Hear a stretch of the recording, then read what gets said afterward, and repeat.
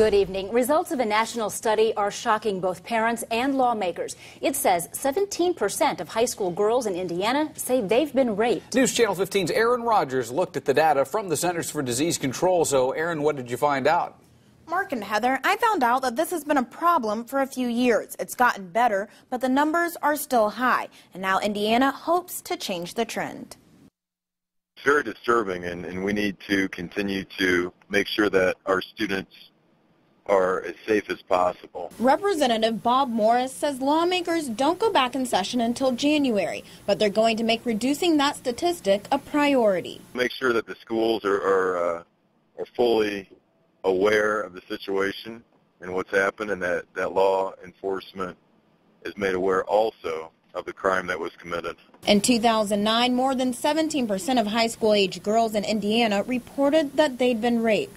In 2011, that dropped down to nearly 10%.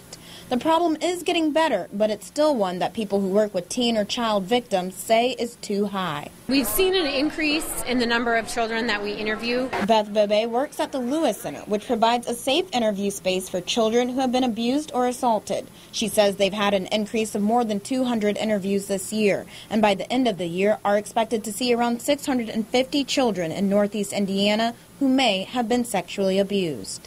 We don't necessarily know if that's because there's been more abuse or the reporting is better. People are willing to speak up.